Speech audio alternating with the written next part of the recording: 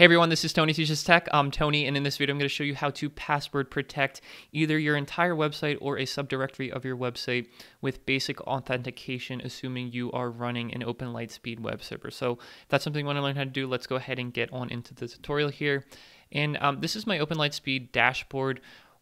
I do have this website, site2.xyz, hosted through the OpenLiteSpeed web server. And what we're going to do is, like I said, enable password protection for the entire website here. Okay, so the way we can do that is to go into our virtual hosts. And like I said, this is the WordPress website. If we click on View here, and we go over to the security tab, we're going to add something to our realm list. Okay, so click on the plus button over here.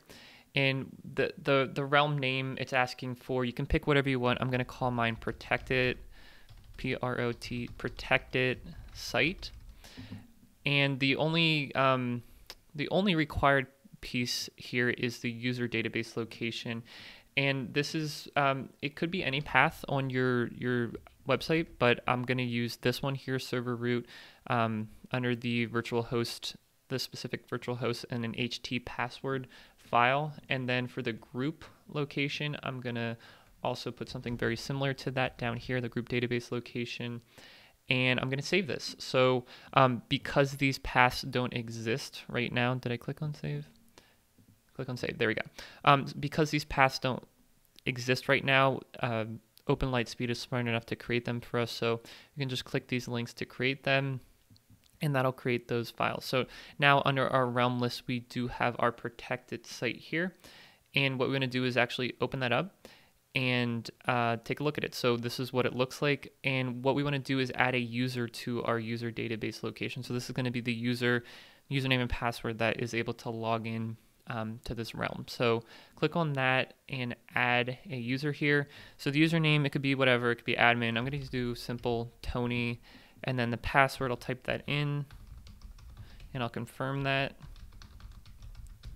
And I will save that user to that realm.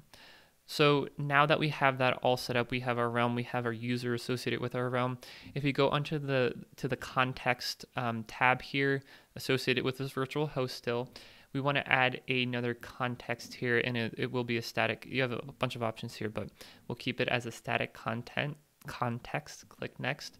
And there's a couple things we have to fill out here. So what we're essentially doing is defining where this realm is going to apply on the website. So at this point, if you want it to apply to your whole website, if you want to password protect your whole website, then we want to put / for the URI. Now, if there's like a special part of your website under a subdirectory that you want to protect, then you can do that here, like WP admin or something like that. But just for the sake of this demonstration, we're going to protect the whole website.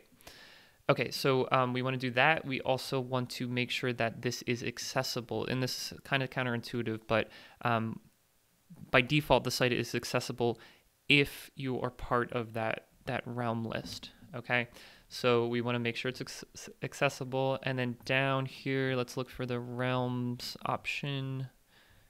Did I pass it? I did pass it. So on here somewhere, here it is, realm. So because we created that realm, we can select it from the drop down menu here, and by default all users associated with that realm are going to be applied to this context, and that's okay because we just have one user. But if you just want specific users associated with this, then you can add them where is that? You can add them authorization here in this section. So I could explicitly say Tony, but it's understood because I'm part of that realm that I'm going to be part of that. The authentication name, this is going to be what shows up when you try to access the website. I'll say restricted website, and I'll spell that correctly. Okay, and I think that's all we need to do here. There's other options if you want to fill them out, but at a basic sense, this is what you need. So we'll save that. And then we will reload the server, the OpenLiteSpeed server, and that looks good. So now if we try to access this website, we won't be able to unless we have the credentials, and I know those credentials because I just changed them or created them. So I'll type in Tony, and I'm going to type in a wrong password here, so something like that.